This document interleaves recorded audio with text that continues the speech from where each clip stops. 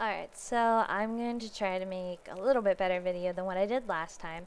So I'm going to start off here at the spawn. So any new player, any player who is still default, which is someone who hasn't registered on the forums just yet for member status, is going to spawn here.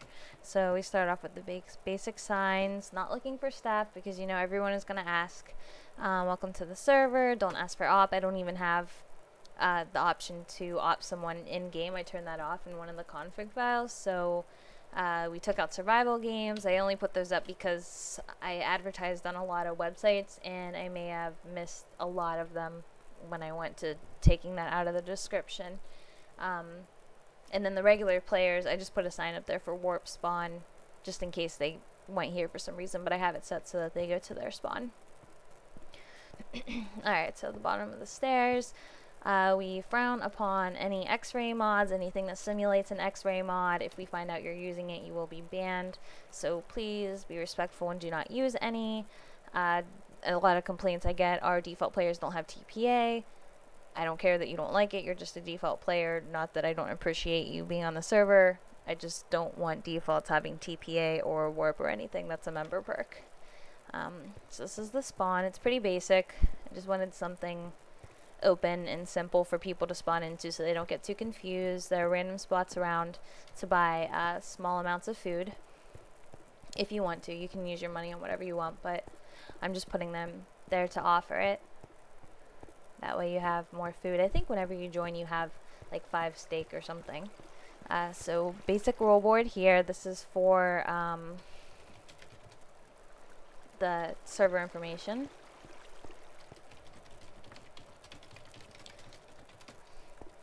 And this is the information about some of the plugins. So like if you're a default user, these are some of the basic plugins we can use. Set home, most people know that. You find a spot where you want to start building, you do /set home and then use home to get back to it. /f help helps you with factions in case you're not familiar with it, and factions is beneficial if you are looking to claim land and protect anything you build. F-chat helps, wait, what does he want?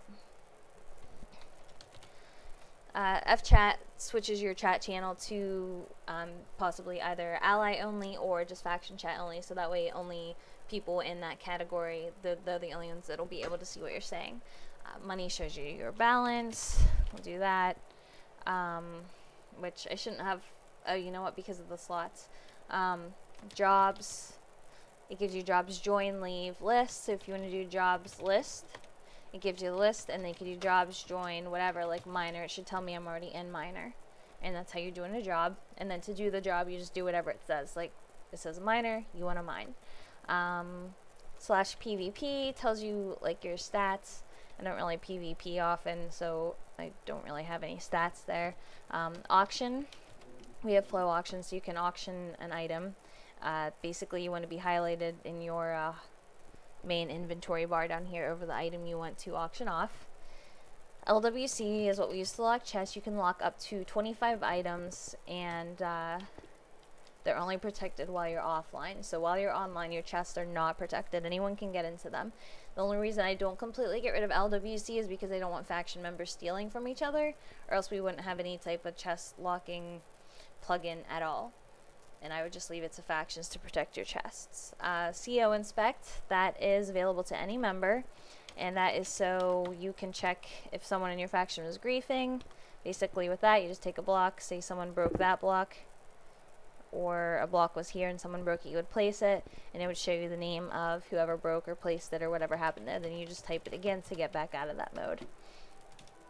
Like I said, that's only for members. That's more for like factions so that they can see who in a faction might have griefed, just because griefing is okay on the server, so mods aren't really going to care if someone else destroyed something. So that's up to you and your faction. If you want to kick them, they won't get banned for it.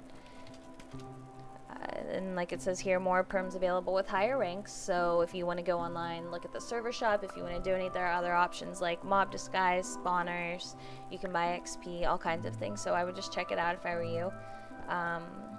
Here it says you may build in any unprotected wilderness. So for example, this area here is a safe zone. You walk out here and you start walking. You get into the wilderness. Eventually it'll show up. And then you can build out there. You can claim it with your faction if you create a faction. And then we're back in the safe zone here for now. This is a safe zone just because I don't want any PvP or anything for new players.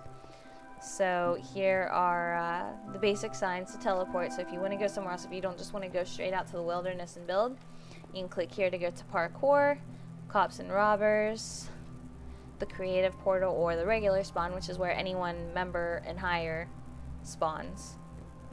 And it says the casino is closed right now because it is. I'm having a problem with it resetting economy accounts just because the casino is set to use server money, which is just a random account. It's not anyone else's.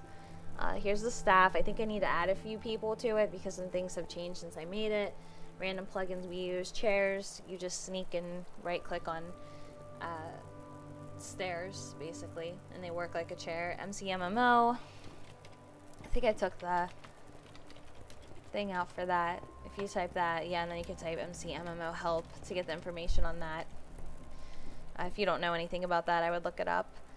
Tree assist, so you chop the bottom block of a tree, the whole thing comes down. It makes it a lot easier to get wood, and it also automatically replants a tree so you don't have just like the top of a tree left around because people never finish cutting the whole tree down. Sorry, my throat is kind of dry. Trophy heads. When you kill a player or even a mob, there's a very high chance of it dropping their actual head, so you can pick it up and set it wherever you want.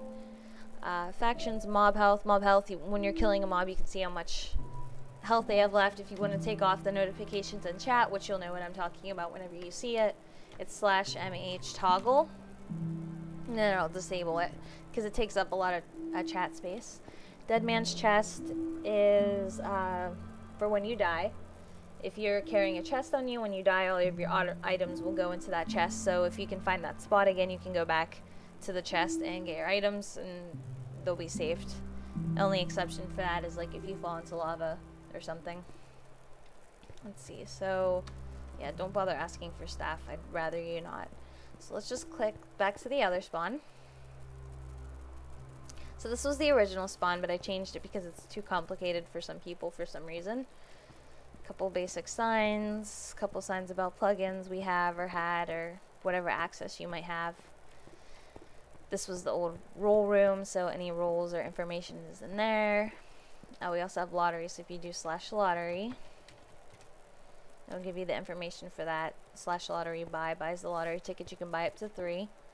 So portals to worlds. This is the admin shop. If you have warps, I'll show you the warps. You can do /warp admin shop. There's only a few items here. And you'll notice it's only things you can sell, and that's just so you can make a little bit of money. I don't want money to get too out of control. I don't want people being extremely rich just from selling a lot of things. So this is the portal floor. That one's closed. It was survival games. Sorry for the lag. The video makes it lag. Cops and robbers. Creative plot world. And the parkour, so you just step inside up against the wall and it will take you to that world.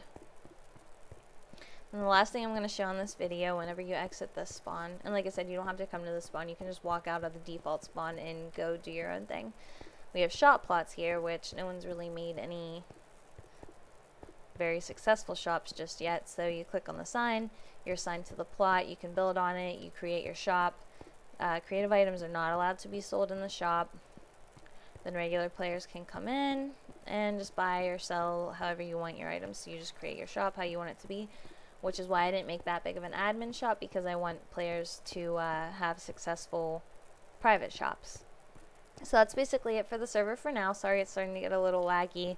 It's not the server, it's just because I'm recording right now. So that's it.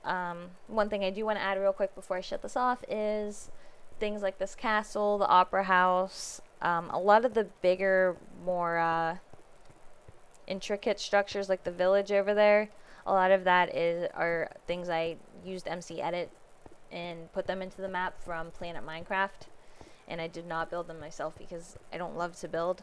The originals, the default spawn I did build, but you can probably tell just because it's kind of bland. That sports arena, that was world edit. That little farm right there I built, but it's not anything too special. But alright, so that's the introduction to the server, and I hope you guys enjoy it. Thank you. Bye.